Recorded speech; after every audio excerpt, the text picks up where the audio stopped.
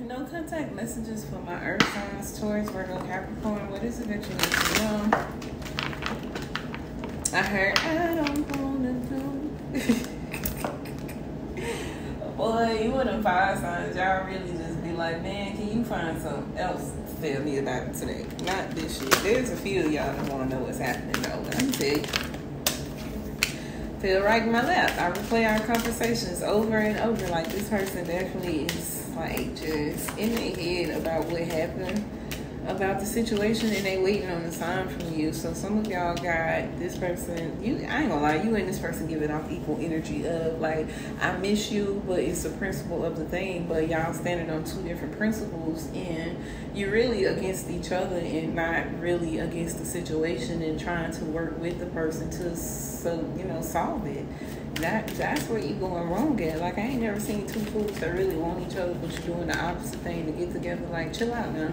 Take your time, be mindful about it, and just really reassess the fact that neither one of you was right in this situation. I'm just sitting here on the outside looking in.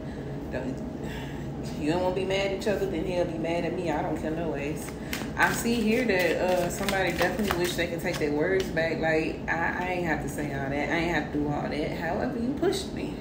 I ain't no killer, but don't push me. And that's literally what happened. But you knew your person had a smart mouth. So why are we tripping? If this is not something that you know that you can handle, this is a non-negotiable within a partner with how it is that they communicate, and you're not able to say, hey, be mindful of how you speak to me, or watch your tone, or this and that, then you don't need to be there.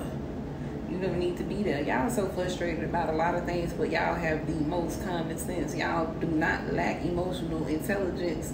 And honestly, with a lot of the people that you're dealing with, they not that messed up either. Not saying like they perfect, but I'm saying like y'all know how to communicate verbally.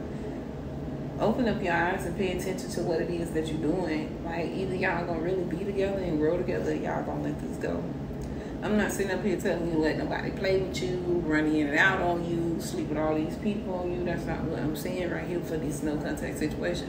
What I'm saying is this feels like some new innocent energy with people who done been through some shit beforehand, and now that you've made it to someone that's actually good for you. Because let's just be honest, you cannot attract anything outside of you that is not aligned with you. Okay, so you and this person is definitely aligned with each other, and there's something that y'all need to either learn so that you can grow together, or discern so that you can go your own way and not come back to the situation, and you take the lesson and you keep on trucking. It's just that simple with y'all.